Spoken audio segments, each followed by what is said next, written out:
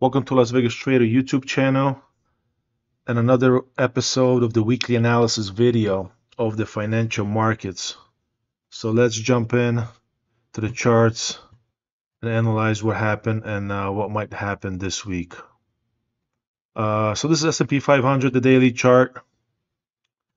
As you can see, we had 3 days, actually 4 days because Thursday was a holiday, but the futures markets were open half a day. So we had nice move up on this day right over here, which I believe was a Friday. So this looked, there was a rejection. So I thought we're going to go lower, but we just kind of moved sideways and then we just broke above this action and moved higher for the next 3 days, next 3 bars, or 4 days actually. So looks like there's gonna be continuation. There might be a small pullback, retest these tails, and then continuation. There's no indication of moving lower. Same thing on the weekly chart. So we had a pause these 2 weeks here, and then we broke above the tails. So it just kind of tells me we're going higher. And of course, summertime is most of the time bullish. And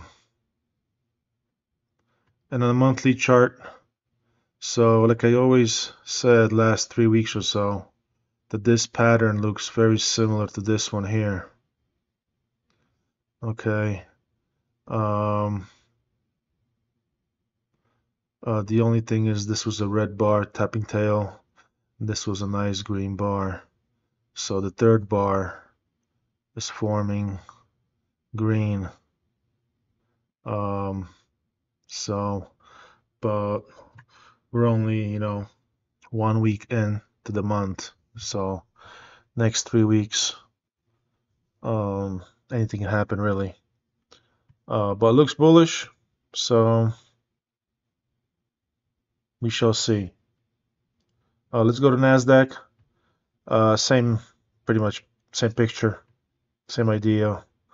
So I thought because this topping tail just rejected this move, but there was no follow through at all. I expected, down day, but so my stop would have been right above this tail, and I would have gotten stopped out if I was swing trading. So we're probably moving higher, like I said, maybe a pullback, a little pullback, then continuation. On a weekly chart, same thing, but we are a little bit oversold. I mean, overbought. Actually, let me show this. This is a RSI chart. So as you can see, we are in the overbought territory. This is on the weekly chart, so this is the daily right over here. So anything above this dotted line, we're overbought. So like I said, we might see a little pullback and then continuation to the upside, or just if we take this bar out and we close below it, then we're going lower. So this is on the weekly chart. We are still in the overbought area, and the monthly we are right at, we're just breaking above it. So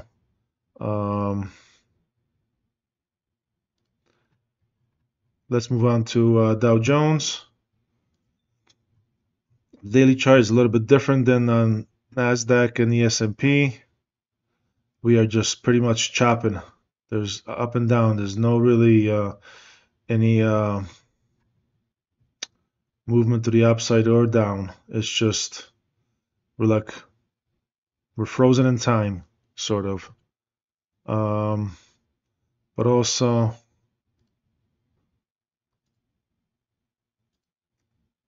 How come it's not working here?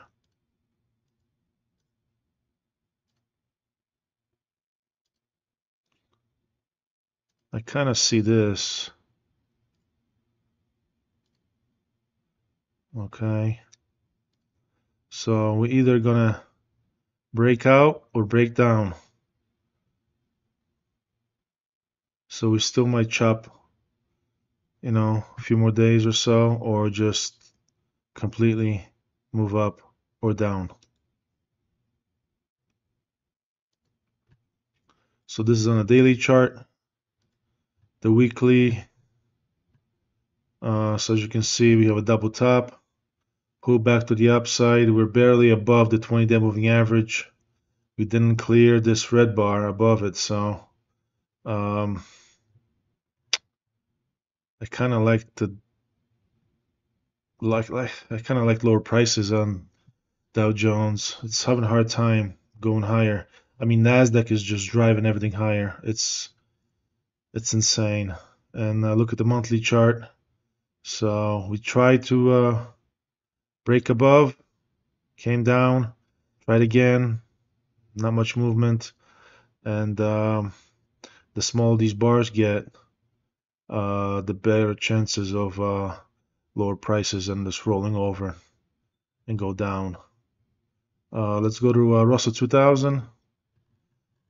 Same thing. I mean, last week I said we're probably going higher, and we did, and then we just came back down. We are same spot as last week. So, but it looks now we're kind of possibly going down and retest this 200-day moving average.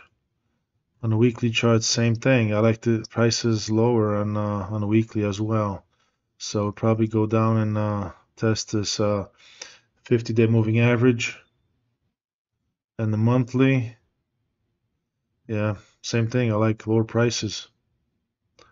So let's go to crude oil. So, so I call this move up, this bullish move up, and now, so we're just kind of moving sideways last 3 days. So because of this resistance. So we either gonna retest these recent highs or come back lower, but I think we're gonna go higher. On a weekly chart, reaffirms my call for moving higher. Once we break above this recent high, we're probably gonna retest these highs. So this is on the weekly chart. The monthly chart looks very bullish to me. The 20-day moving average halted lower prices, and we formed this green bar with a bottoming tail, and we're going higher. So crude oil going higher. That's what I like. That's what I see here. Let's go to gold daily chart. So we did have a double top. We came down. There's a lot of support around 2300. So we try to go and break this support, but we just erased this red bar, and we are now above this big red bar. We are above it. So we broke above, and now we're going to probably retest these highs. On the daily chart, weekly. So this double top, I kind of wanted to see the price hit like 2280 or so and hit this moving average, but we didn't quite get there. So we just retested this tail here, topping tail, and then we moved back up. And I mentioned last week that this 20-day moving average is going to push the prices up, and look what happened. And on a monthly chart, once we clear above these two tails, we're going to break above and continue higher prices, the bullish move in gold. And silver, Looks almost identical. As you can see, we broke above this big red bar, but now this red bar, the top of it, was resistance, so we came to it and just pulled back a little bit. So we might see a small pullback again, and then continuation to the upside. And on a weekly chart, same thing, like gold. So once we break above 33 and change, we're going way higher. And this is the monthly chart. So this is the resistance levels, 31, 32, 33. So we need to break above powerfully, and we're going higher. But looks very bullish. Let's go to Bitcoin. This is the future side of Bitcoin, and this is the forex. So I did call last week that we're gonna go lower, and we did go lower.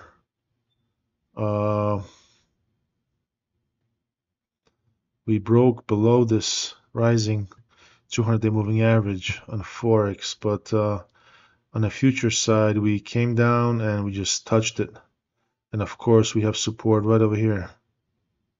So that was roughly 54,000 that we touched and came back up. So this is the live forex Bitcoin prices. So we formed this bottoming tail, and so now we're sitting. Looks like we're going to go back up, or we might just test this 200, rising 200, and then come back down. Let's take a look at the weekly here. So weekly. Okay. So on the weekly, so we might come back up a little because the 20-day moving average is still rising. So we have to come back up a little and then pull it back down for it to round out and come down. Unless this week we just completely take out this green bar and we're just going higher. But I think we're just gonna pull back a little higher and then come back down. And on the monthly chart, yeah, I like lower prices on the monthly chart.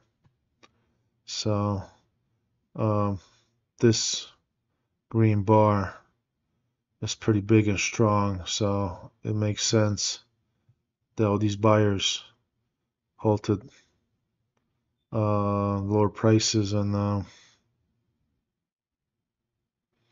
pushing the prices back up.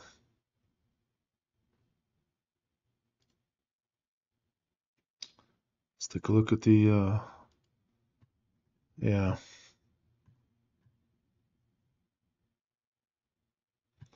So on the future side, so we did come down and retested these wicks here, these tails. So we still have 3 weeks left in the month. So let's see what happens. But I like lower prices on Bitcoin. Let's go to dollar. So precious metals went up this past week. So dollar went down, inverse direction, which makes sense. So now we're sitting below between the 50 and the 200. So I think we're gonna retest this 200 on the daily chart and on the weekly. So I mean, yeah, we might be going lower. Yeah, it looks like we're gonna go lower because we just took out 1, 2, 3 days of work by the bulls, right? With one, well, this is a weekly chart, so 3 weeks of work by the bulls. We just took it out in one bar, and we're sitting right at 20-day moving average. So we might continue and hit 104 and change. 104 and change would put us right at the 200-day moving average here on a daily chart. And the monthly, yeah, so 104 would be right at the 200-day, the 20-day moving average here. But like I said, we have 3 weeks left in the month, so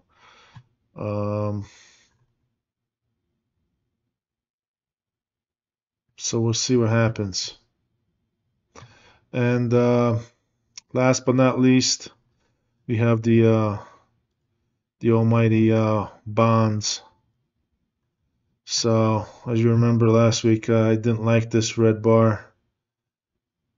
It ruined my prediction for the bond market. But so we did have a follow through of 1 day on Monday, I believe, and then reverse course and move back up. So, but I think a more clear picture will be on the monthly and the weekly chart.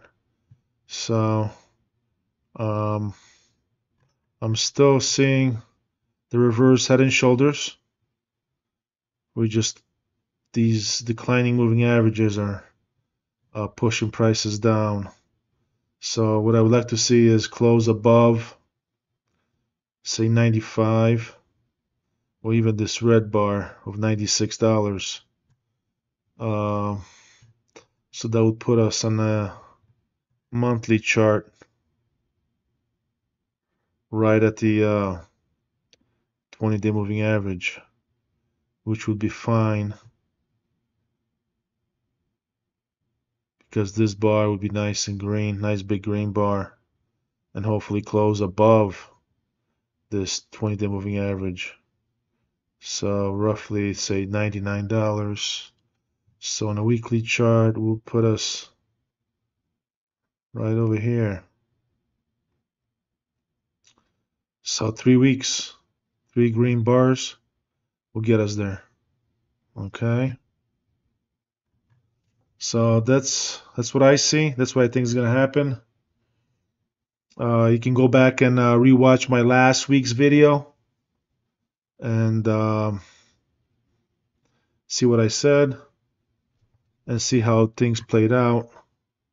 But that's it for this video. Please like, share, and subscribe if you've not done so already. Hit the bell notification icon, give it a thumbs up, and share with anyone and everyone you think might like and benefit from the content on my channel. So that's it for this week, and I will probably be live streaming on Tuesday and Wednesday unless things change. But I'm looking to be live streaming on those 2 days, unless I'm having some kind of problems or I'm traveling or something. But that's it. So take care, and we'll see you next week.